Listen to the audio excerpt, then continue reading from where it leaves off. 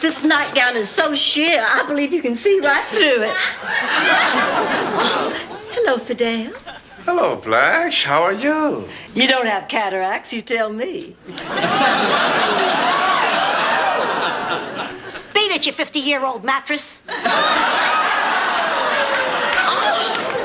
Why, you miserable old... Blanche, you know the rules. When one of you is out with Fidel, the other one does not interfere. My apologies.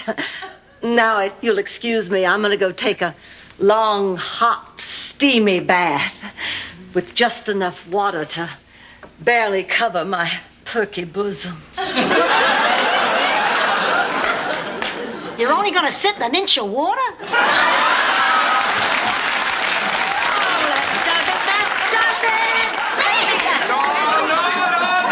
No, ladies. Let us behave in a more civilized manner. You're right. I apologize, Fidel. So do I. Well, good night. Good night. I'll see you at noon for lunch. And 6 for dinner. 10 for dancing. Midnight for dessert. Dessert at midnight? There's always room for Jell-O.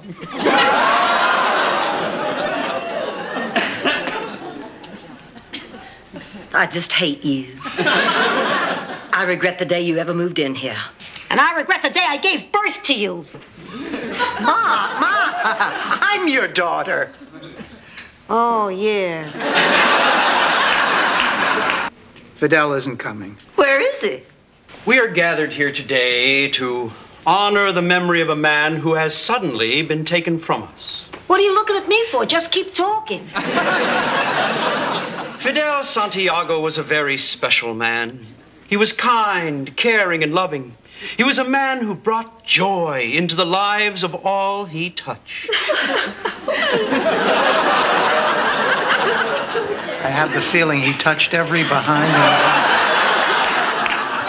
Fidel Santiago lived life. Excuse me, Father. Hold that thought. Which of you was Fidel's girlfriend? Oh! My God! He had his burro hitched to every bedpost in town. But that's good news, girls. That means your cheap animal-like lust didn't have anything to do with killing Fidel. I'm leaving. I'm not about to mourn a man who's been with every woman in this room. He was never with me. I guess even he had his standards. Hold it. Stay where you are. Father, if you don't mind my saying so, I think you lost control of the room. Excuse me. The man in that box was a bum. A scoundrel, a cheat, and a liar. You got that right. Quiet. I work alone. But there was another side to him, and it was beautiful. He awakened feelings in me I haven't felt in 35 years. We used to hug and kiss and hold hands, and it was nice. He made me feel attractive and desirable again. He probably made the rest of you feel that way, too. And looking out at this kennel club, that was no small accomplishment.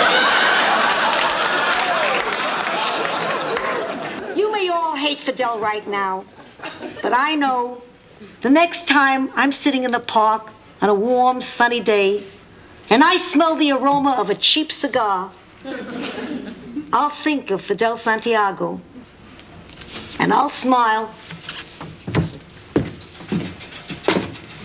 Oh, Ma, that was very sweet. Just lovely, Sophia. Can you ever forgive me for all those ugly things I said? Of course I can. It was said in the heat of battle. You know, if I had it all to do over again, I'd let you have Fidel.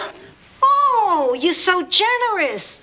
The man's packing material. Now you're letting me have him? I have contracts livelier than him. She's given him to me. The man's face has more powder on it than Ann Miller's, and she's given him to me. A piece of lumber would make a better dancing partner. Thanks for the echo.